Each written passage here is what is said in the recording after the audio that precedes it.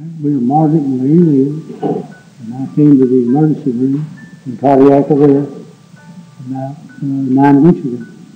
What I remember was just being the other kind of room and just having dinner, sitting down in my chair, and just relaxing. And that's the last I remember. He sat in his chair, and I thought he had fallen asleep, and it wasn't. His eyes started rolling back, and I went over to him and shook him and could get no response, so I called 911.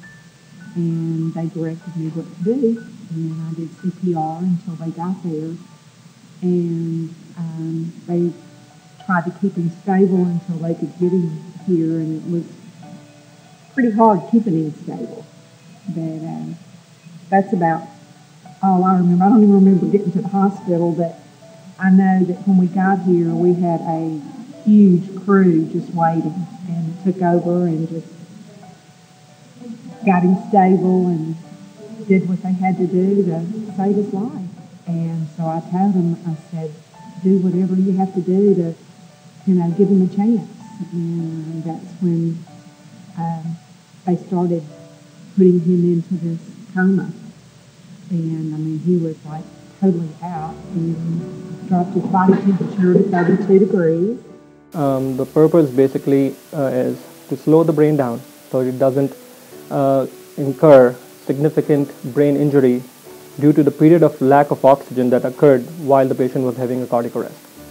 So if we could slow the brain down enough that it doesn't the cells don't die off, and then rewarm the patient about 24 hours later, it has been shown that there's a much better chance of a significant neurological outcome, which is that can occur for that particular patient. We had like a nurse, as long as it was on him, there was a nurse like 24/7 in his room, and they kept very close eye on him, and Dr. Solomon was here. I finally asked him if he ever went home. He was in there just constantly, monitoring him, and just did a great job. If we identify a patient who has had a cardiac arrest, which technically should be witnessed so that we know when it began, how long it occurred for, and then cool them down within 6 hours to a temperature of about 32 degrees and keep them there for about 18 hours. And that has been shown that it reduces the metabolic rate of the brain down to about to the level that it doesn't incur injury from lack of oxygen. He made it through all that great and seemed to be responding better and still out of it, but would open his eyes and respond. He answered to commands, squeeze hands, move feet, all that. So we knew all that was functioning okay. And we felt like that he had minimum damage to his brain, because of answering to the response. And once he finally came completely out of it, it was like the day before Thanksgiving. And just like I woke up and sleep.